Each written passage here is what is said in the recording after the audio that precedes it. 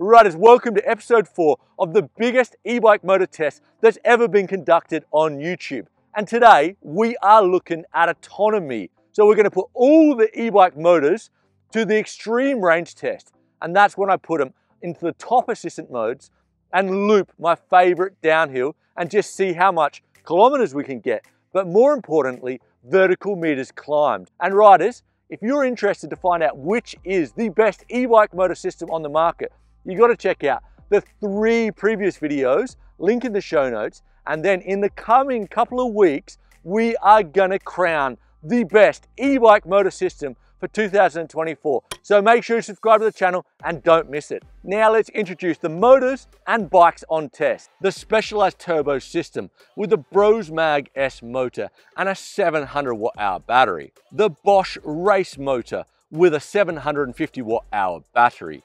The SRAM Powertrain with the Brose S-MAG motor and a 630 watt-hour battery. The Rocky Mountain Dyname 4.0 with a 720 watt-hour battery. The Bafang M510 with an 840 watt-hour battery. The Shimano EP801 with a 900 watt-hour battery.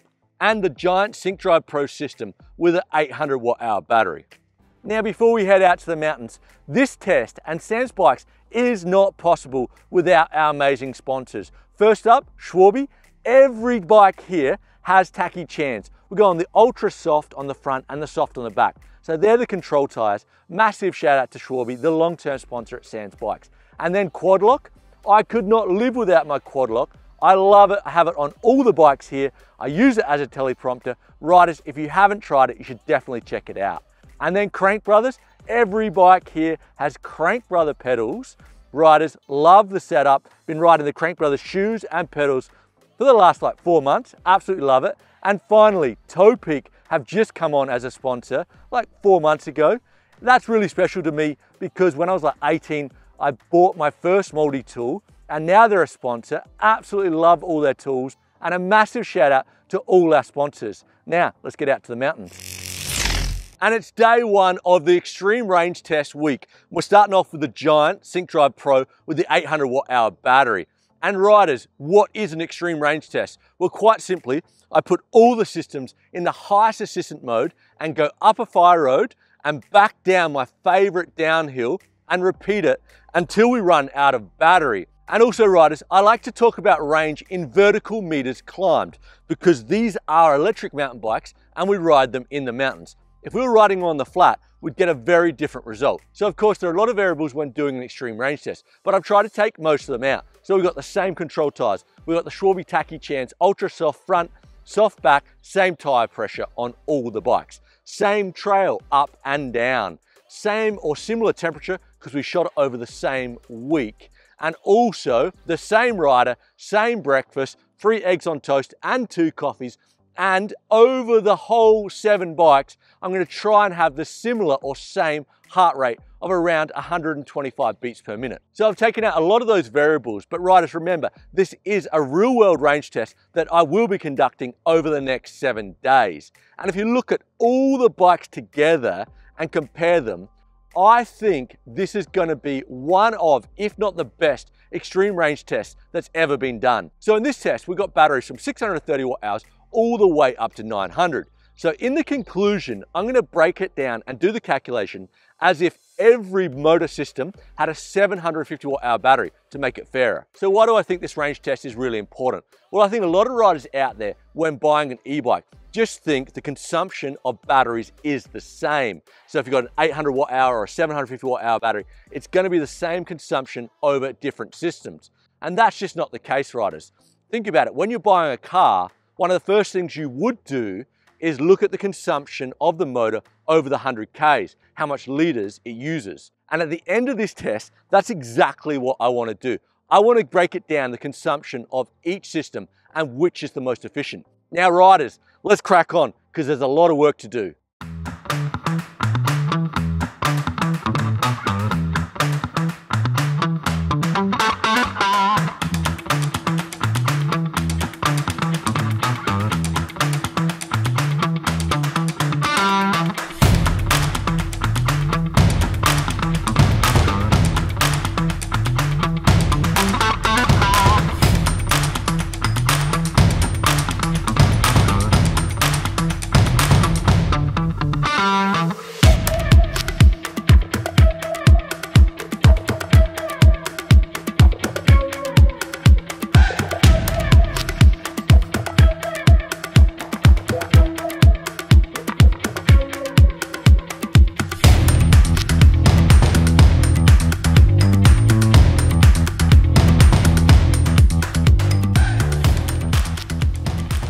Okay, now onto the conclusion, and what a crazy week it was. Well, actually it wasn't a week, it was 10 days, because I got a cold right in the middle of it, and you can probably still hear it in my voice. But riders, over the last 10 days, I did over 11,000 vertical meters of climbing. That is impressive. So before we crack on with those results, there were a few variables in the test. So number one was my heart rate. It fluctuated between 123 average and 128. And I put that down to when I finished the test of each bike. So when I ran out of the battery, I actually rolled back to the car. And it was about a 25-minute roll back. And obviously my heart rate dropped. And also the ride time, because I am a little bit famous out in the mountains of Madrid now. And I did see a few people I knew, and it was rude not to stop. So these are the results, and riders, remember, this is only half the story, because each bike had a different size battery. After these results, we're going to look at what are the results if each bike had a 750 watt-hour battery. Number 7, the SRAM Powertrain with a 630 watt-hour battery. Distance, 27.12 kilometers. Time, 2 hours and 39 minutes.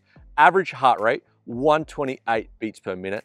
And total vertical meters climbed, 1,183 meters. Okay, so SRAM had the smallest battery in the test with the 630 watt-hours. But I was expecting a little bit more vertical meters climbed. But riders, I do have a bit of confession. I did use a Schwalbe Tachychan Ultra Soft on the back because SRAM needed the bike back and I was right in the middle of testing and I actually forgot to change the tire. So I'm gonna give SRAM the benefit of the doubt and I'm gonna give it an extra 100 meters of vertical climbing in this test because I think that's fair. But riders, what do you think? How much would have it affected the vertical meters climbed with an ultra soft on the back or just a soft? And in 6th position, the Giant Syncdrive Pro with an 800 watt-hour battery. Distance, 32.03 kilometers. Time, 2 hours, 32 minutes. Average heart rate, 123 beats per minute.